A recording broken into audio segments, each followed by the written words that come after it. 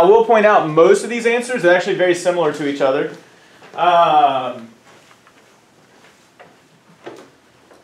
This to me looks like someone did a positive, but for the most part I'm seeing negative 6/15 or negative 15/6.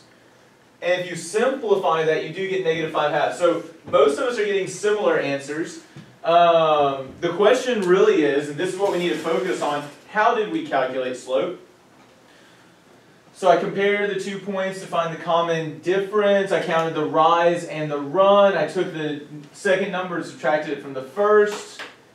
On the chart for x, negative 2 and 4 are being added and 6 and negative 9 are being subtracted. So what I see a lot of is some correct ideas, but I also see where some of us are going a little off. In general, what is the main thing that we learned about slope yesterday? Rise or run. There was, let's reword one of those things. There we go. It's a ratio, rise divided by run. How else did we end up defining slope yesterday? Arrow, delta something, delta y, Delta x and delta y. So what do we mean by delta? No, the difference, like. It's the change, right? So when we talk about rise, we're talking about how much the y is changing. So the change in y divided by the change in x, right? That's the run, how far it's changing in the x direction. Which at the very end, we found a new way to do it. You don't have to, but how did we end up writing the change in y with the 2 points? If we Y2 minus 6. So y2 minus what? Oh, y. One of those. Remember, it's a change in y, so it's y2 minus y1. It's a change in y, so I'm finding the difference in those two things. And then so delta x, the change in x would be, can you use any of those three? Should they give us the same answer? Yes. So let's check to see what it would actually be.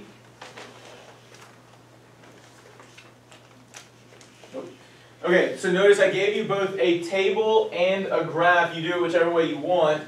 And the thing I do want you to understand is you can do it however you want, but realistically, are you going to want to make a graph for these 2 points? Probably not. Can you to find the rise and then the run? Yes. That is a totally valid way to do it. You can do it every time if you want. However, there's probably a more efficient way to do it. That's where the table and the equation comes in. But the graph is always a good go-to. Does it matter which point I start at? No? So let's say I start here. How am I going to get to this point? Down. Okay, if I go down 6, I get to here. So am I just going down 6? No. Nope. How far am I going down? 15. How far? 15. 15. Notice how it was down 6 and then down another 9. That's another way to recognize that total is down 15. Anytime you're going across 0, it's actually really easy. 6 to 0, that's 6 down. 0 to negative 9, that's another negative 9, or subtracting another 9.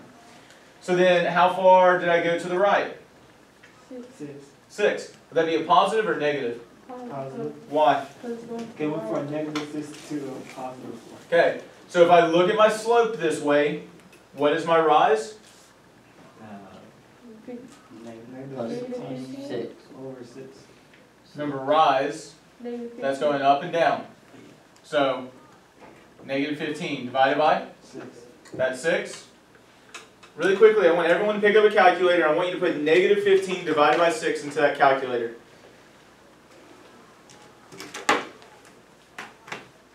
That doesn't mean you didn't even try the lower unit? You one of the ones? Negative 5. No, that sign that wouldn't have been there. Does anyone know whose phone that was that just went off? You gotta silence it before you get to class. So what sign? That notification. Oh, that was because I deleted it. That's right. Negative 5 divided by 2. Hey, I want you to recognize and understand, do you have to know how to simplify these fractions? No, your calculator will do it for you. Alright? Negative 5 divided by 2. Now, is it possible that someone went from here up? Yes? Let's see if it gives the same answer. How far am I going up? 15. So would that be positive or negative? Positive, right? Going up. Then to the left, 6, so negative 6. So doing it that way, I get negative or positive 15 divided by negative 6. Put it in the calculator. What do we get? Negative 5 divided by 2. So does it matter which way we do it? You can get it either way. Do you have to know how to simplify that fraction? No. It does it for you. But please simplify those fractions since the calculator does it for you. Any questions about this so far? Yes. What's your question? Why again is it have 15 as the top? Because it's rise, so up and down first. And then it's run, so going across. Okay. Were you thinking it was the other way? I don't know. Does that make sense? Yes. Okay. Remember, it's similar over here. If you look at the change in y, that's over here, that's my rise. If I'm going from 6 to negative 9, how much am I taking away?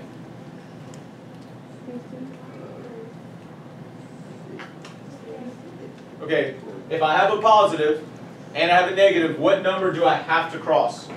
6. 0. I have to cross a 0. How far is 6 from 0? 6. So I'm taking away 6. How far is 0 from negative 9? 9. So I'm taking away another 9.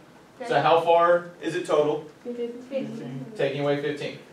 Notice, if you can, because I feel like it's easier when it's just positives, right? 6 to 9 is how far away? 15. 6 to 9. Oh. 3. How far away is negative 6 and negative 9? 15. Negative 6 and negative 9. 3. Negative 6 and negative 9? 3. Negative 3. They're still 3 away, right? When they're both positive and both negative, it's easier to recognize. It's harder maybe sometimes when we're going across that 0, but just recognize the zeros there and then count it that way. How far is it from negative 2 to 4? 6. How, are we adding or subtracting? Adding. So go from a negative to a positive, so we're adding 6. Again, negative 2 to 0 is 2. 0 to 4 is another 4. Total of 6. So if I define it this way, I get negative 15 divided by 6, which is negative 5 halves. We good with that? Ready to move forward? Okay. The last thing I want to point out is, what was the new thing we learned yesterday? We're going to get to that in a second. This right here. What is this called? Compare and contrast. This is known as the slope formula. Okay? You have learned how to calculate slope other ways in the past, but I do want to make sure that we understand how to calculate slope doing this, because I did have one student come in this morning for tutoring, which I was really happy to have someone come in, and we had to talk about how to use that slope formula. When we say y sub 2, what do we mean? The second point, the first one. The second, well, the sub 2 is the second point. The sub 1 is the first point. Okay? So, London, what is the y value of the second point?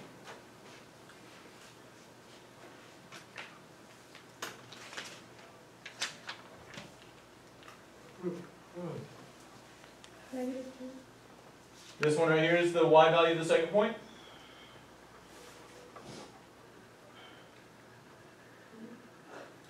Not sure? You think so? Okay. Let me clarify then. Let me ask this question. Mikhail, which point is the second point? Huh? This one? That's the second point? No. Why is this one the second point?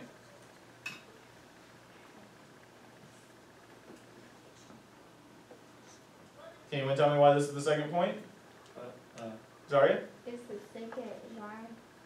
Well, it's just, I mean, in general, we go from top to bottom. So which one is second? The bottom. Then you go with that? Okay. Now, we also need to remember the points go in alphabetical order. What comes first, x or y? So this is x, and this is y. So London, do you stand by -2 is the second y value? Or the y value of the second point? Or do you want to change your answer? No, it's not good. Huh? It's not -2? So what's the y value of my second point?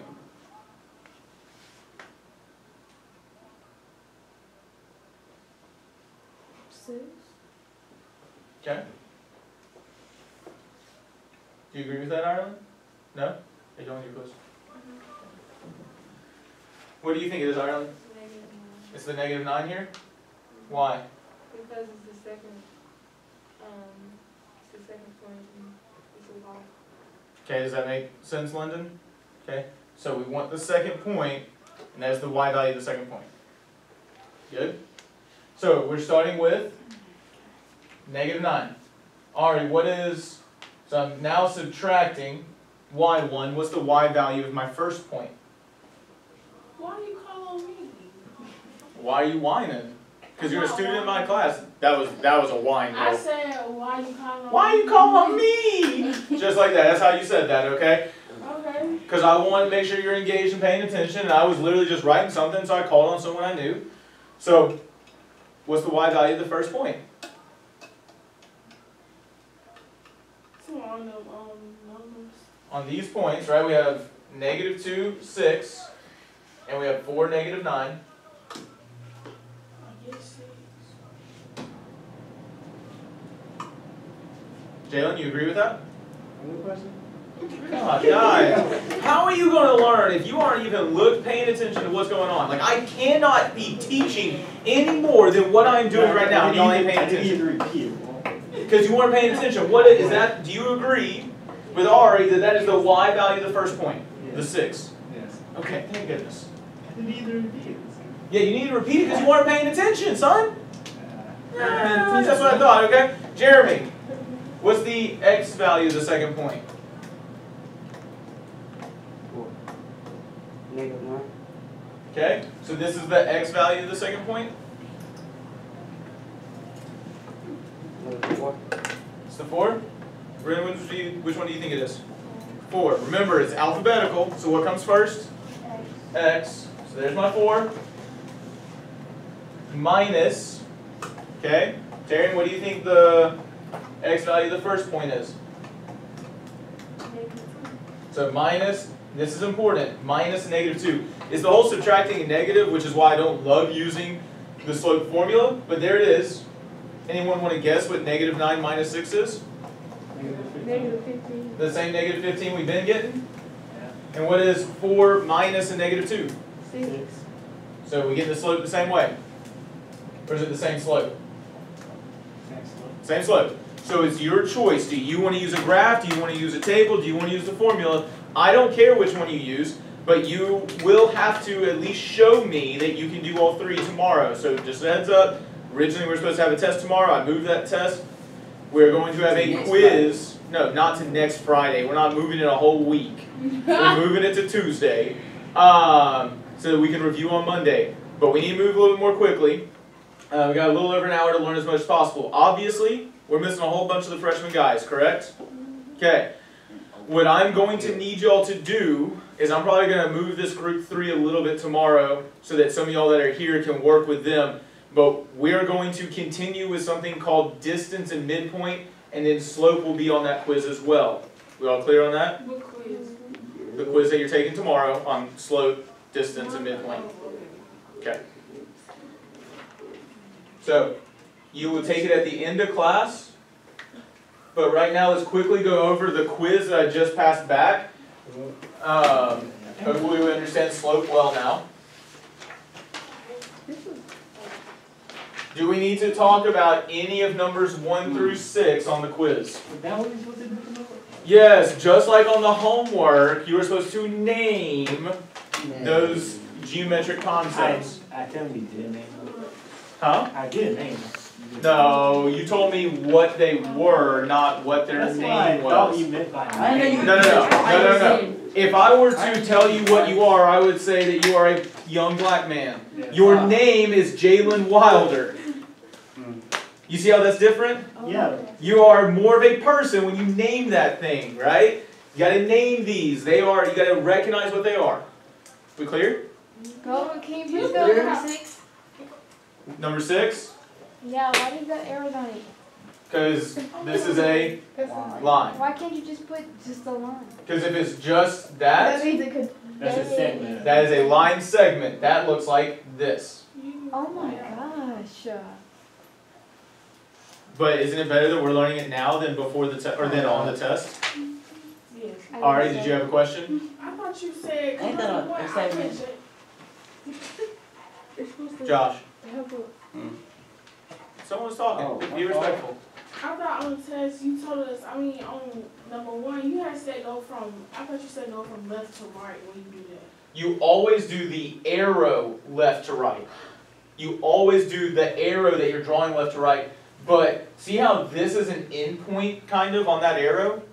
What's the endpoint? Right. So it's K to the arrow side J.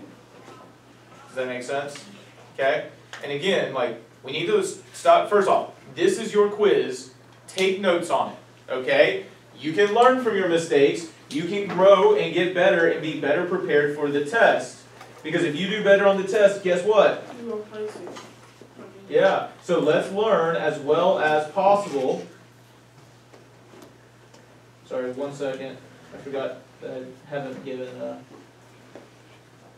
Ireland's back. Here you go, Ireland. So you can take some notes. Any other questions on numbers 1 through 6? Ready to move forward? Okay. So here is everything I was looking for in number 7. Some of us got some of it, but we needed to notice all of it. Classify the angles each separately. X is an acute angle. 130, that's an obtuse angle.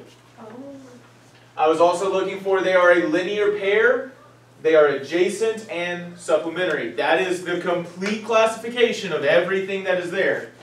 I saw some people try to say they were vertical angles. We need to go back and study what vertical angles are if we are saying that. Vertical angles are only created when? When it's 2 lines intersecting. And then remember, the vertical angles are the ones across from each other. Right? Those are the vertical angles, and those are congruent, but that's not what we have here. We have a linear pair, remember, it's creating that line. Any other questions on 7, 8, or 9 based on what we missed and what we see on the board right now?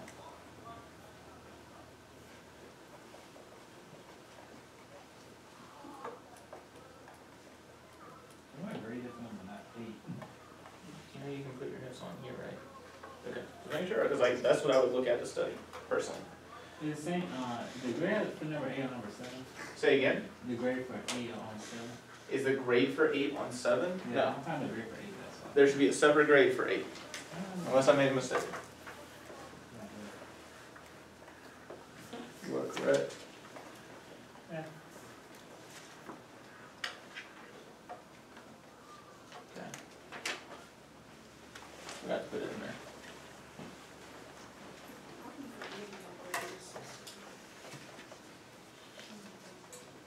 There you go. I'll be trying. Okay, we all good? No questions? Ready to vominos? With vamos. Going once, going twice? It's old. Alright, 10, 11, and 12. Okay, so a couple of us definitely did not get the answer I was expecting on 11. That's because I messed up. If you said, hey, DAC is just CAD backwards, you are correct. So if you said 46, I let that go. What I meant to say was DAB. Because notice, if I take this smaller angle and I add it to this smaller angle, I get this full angle of 68 degrees. I said it, put 0. Okay? Notice, so 46 degrees plus the measure of angle BAD. Okay, and this is one thing that I do want you to take a note on because this is something I've noticed some students missing. You good? I know this. I did. Huh? I had to go find my water yesterday, but I used my iPad and my third block. You're not going to get it right now. Alright, look. If I say this, how would you read that? Bad. Angle BAD. Okay? When I put the M here, what am I saying? The measure of angle BAD. You need to know that distinction. When I say M and then an angle, that's the measure of that angle. Yeah, I said they were the same. You put a 0. We said that was correct. Huh? I said they were the same, right? Under 11, but you put a 0. They're the same. Yeah, you said that was correct, and that's what I put. I believe you wrote 0. You said. No, you said they're the same distance apart. First off, an angle measure is not a distance. Secondly, if you had said, hey, I think it's 46 degrees, I would have accepted that. You did not say they were 46 degrees. But. Nah, no but. All right. Overall, the only thing I want to remind y'all in 10 is a lot of people said obtuse are measures greater than 90 degrees. You also got to remember they're less than 180. Okay? Obtuse means between 90 and 180. Oh, and I think I also saw some people say 91 degrees or more. But if you had a 90.1, would that be obtuse, acute, or right? Obtuse. Obtuse, right? So it's just more than 90 degrees. That's the thing to notice. Huh? Say it louder. Yeah. I was going to talk about 12. The last thing I'm going to talk about is 12, and this is probably the most important because we haven't addressed this yet, and that's my fault. I realized that when I was grading the quiz, so I didn't count off for this. How would you read this statement? It's a Segment. Line segment of EF, right? If I do not write the line segment above it, that is read as the length of EF. Oh. So, line segment, EF, this is the length of EF. Okay? Do notice EF is this entire thing here. Some people said 18.4 and 18.4, but notice we need to split the 18.4 in half. And I don't think I saw anyone say this, but I need you to remember a midpoint is a segment bisector. The reason why most of us did not get a 6 on number 12 is because I was looking for the fact that it was a segment bisector. I think you still got 5s or 5.5s if you had the other information there. But a midpoint is always a segment bisector. Ready to move forward? Yeah. Yeah? It's going once, going twice. Sold. Okay. So please get out the as the crow flies that we started on yesterday.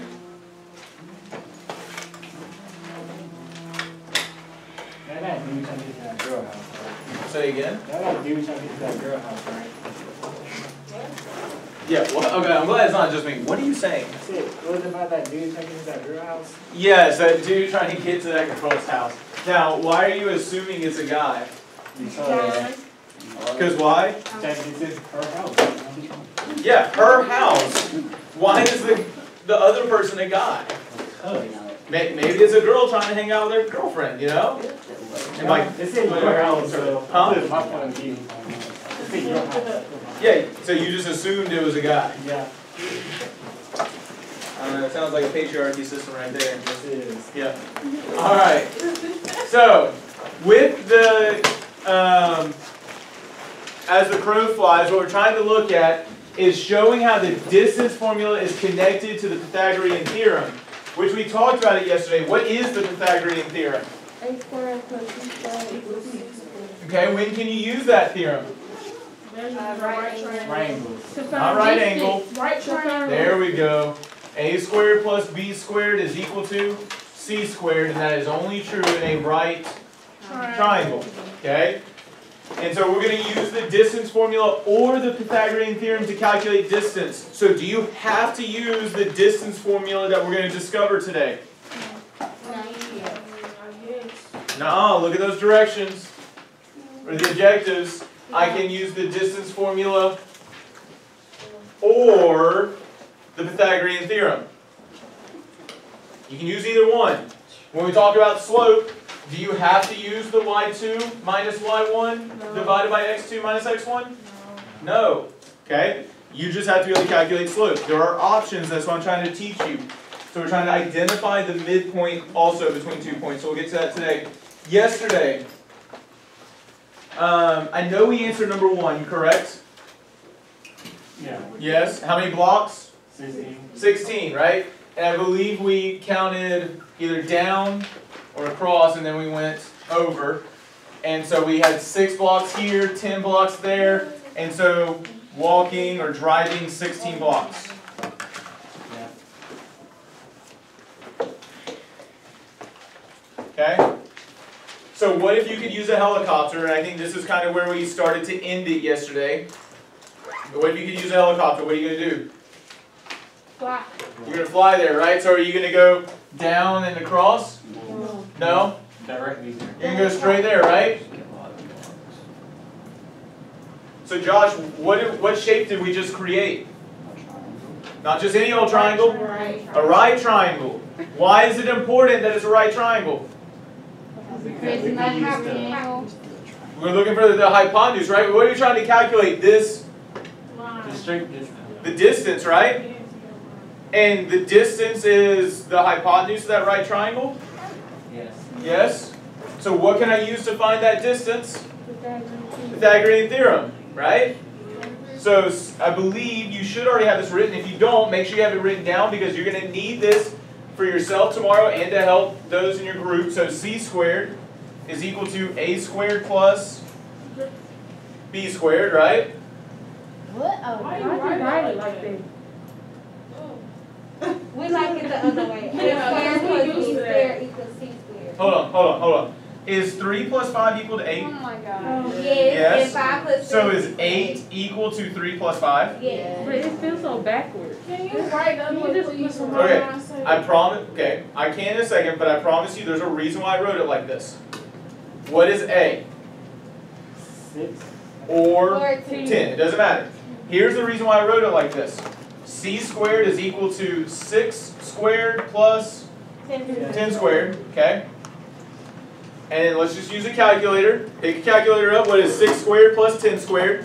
I thought you wrote that. Can you try to find 6? 136. You don't think I just saw you punch Bashar? Are we serious? It didn't hurt you. It doesn't matter. We don't do that. 136. Okay, say it one more time. 136. 136. C squared is equal to 136. Hey, let me ask you this. Where do you usually like your variable? On the left side or on the right side? The left side. So, I know that we're used to the c squared being on the right side. It doesn't matter. I also know that you usually like the variable to be on the left side. That's why I started with c squared. You do whatever you want. It doesn't matter. Because what am I going to do next? Plug it in. Oh, I'm not plugging numbers. Say again. What's going to undo a square? A square root. You can totally plug in numbers, but here's the thing, Ari. My bad, I got mixed up what you were doing. I wasn't paying attention. Okay. But I was going to say, like 11 squared is 121, 12 squared is 144. You see how it's not really 11 or 6, it's somewhere in between? 11.6. Okay? So just make sure that you understand I have to take a square root to undo the square. So what do I need to do on the right hand side? Do the same thing. Okay, why do I need to take a square root on the right hand side? Make it equivalent. To make sure it's equivalent. Right? I have to take a square root on both sides to make sure they are equivalent. So, what is the square root of 136? Did anyone not get a decimal when they plugged it in? Did we all get decimals?